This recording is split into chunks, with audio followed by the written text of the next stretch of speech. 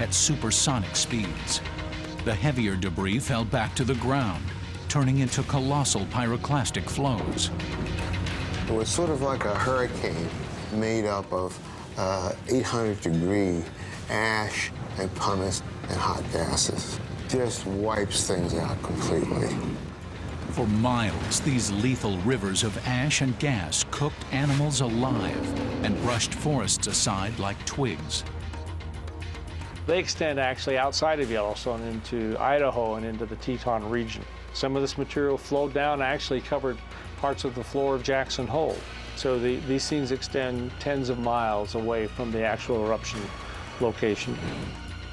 For days, the Yellowstone volcano continued to heave tons of molten debris into the air and devastated the nearby terrain.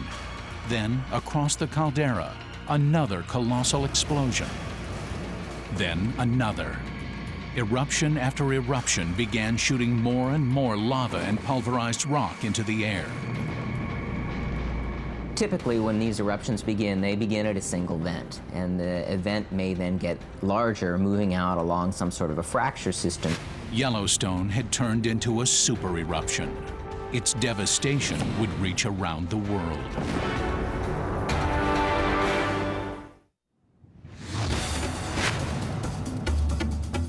Yellowstone's last super eruption occurred 640,000 years ago.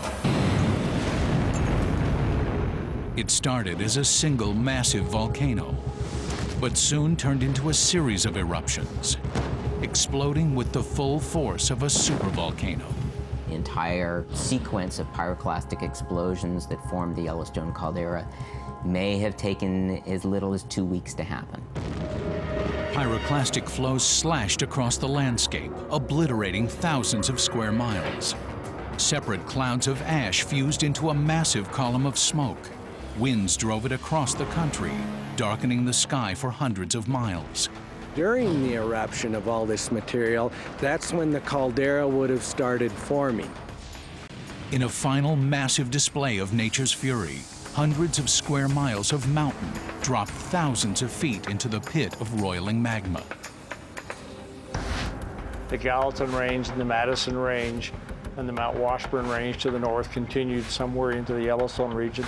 These mountain ranges were destroyed. Now, when I say destroyed, I don't mean they were blown to smithereens into the atmosphere. Much of it just fell back into the magmatic system, just fell back into the cauldron, if you wish, up the caldera itself. We're talking about mountains that might be 12,000 feet high that are now, the ground surface is on the order of 8,000 to 9,000 feet high. So 3,000 foot of mountain that is no longer there. Finally, after perhaps weeks of constant activity, the Yellowstone volcano subsided. But the devastation was far from over. A global disaster was about to begin. 2.5 trillion tons of sterile volcanic ash drifted with the winds and buried 2,000 square miles of the North American plains, destroying much of the continent's plant life. The volcanic ash that's ejected high up into the atmosphere and then falls many, many miles away, that goes as far as Louisiana and some of the states along the Mississippi River. So quite an ash cloud. The lighter particles remained in the air for more than a year, forcing temperatures to plunge across the hemisphere. It acts as a veil and cuts out the sunlight, and so it cools the climate below. I think there would certainly have been climatic changes due to Yellowstone. We estimated 3 to 5 degrees Celsius drop in temperature, which is quite severe on a global basis. 5 degrees was enough to kill off much of the tropical plant life across the globe. Over the next year, animals died from lack of food as the ash continued to block out the sun. It took years for the planet to recover, for sunlight to reach the Earth's surface, for plants to push through the layers of ash, for animals to repopulate the continent. This Yellowstone eruption 640,000 years ago changed the face of North America. But that wasn't the only super eruption to ever strike the area. Besides the 3 calderas found near Yellowstone Park, geologists have discovered a series of eruptions and super eruptions that extend back 16 million years. there have been a series of volcanic eruptions similar to those that occur at Yellowstone, and there are all sorts of calderas that are preserved in the Snake River Plain in Idaho and extending back into Nevada. To date, 15 calderas of more than 140 large eruptions have been mapped. They create a trail running northeast to southwest and are an indication of what geologists call a hotspot.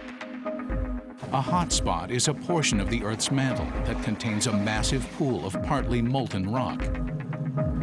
There is an area within the Earth's mantle, deep underneath where we live, that is molten. And it's causing a lot of heat to rise towards the surface, and that heat causes melting in the crust. And so we get large magma chambers. From time to time, as the pressures build, the magma works its way to the surface and explodes. There are 20 or 30 hotspots around the Earth's globe, such places as Hawaii and Iceland.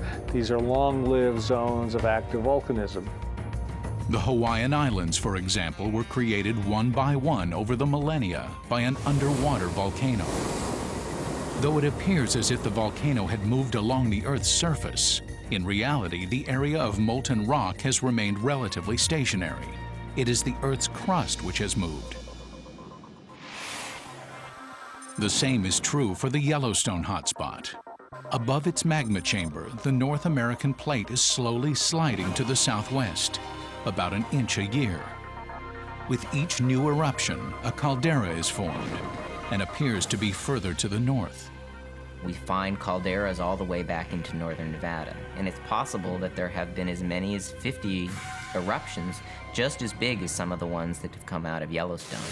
With a history of multiple cataclysmic eruptions, Yellowstone is becoming the most studied supervolcano in the world, and its hundreds of yearly earthquakes, thousands of geysers, and massive magma chamber make it one of the most geologically active regions.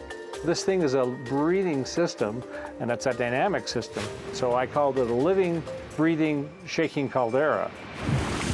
At the heart of these super eruptions is thought to be a mantle plume, an upwelling of molten rock rising from deep within the Earth. But no one could be sure. Recently, however, scientists have been using extremely sensitive monitoring systems to capture data from earthquakes centered around the world. The data has helped create the first 3D image of the source of Yellowstone's power. Once we put out an array of seismographs with sufficient resolutions, like getting a high-resolution CAT scan, we saw that this thing was going off laterally about 150 kilometers to the northwest, and it is basically coming up from a depth of about 600 kilometers. Yellowstone's magma source begins 450 miles below the surface, and surprisingly not directly under the park, but 150 miles away beneath the Montana-Idaho border. But it was totally unexpected and would not fit into anyone's textbooks or classic ideas. As the research continues, scientists are realizing how little they really know about the Yellowstone volcano. Since humans haven't seen an eruption of this magnitude, we're somewhat challenged to know exactly how the systems work. One thing is known for sure. If Yellowstone erupts again, pyroclastic flows will destroy everything near the volcano, and its ash cloud would overwhelm humanity across the globe. And predicting its eruption could be a matter of life and death.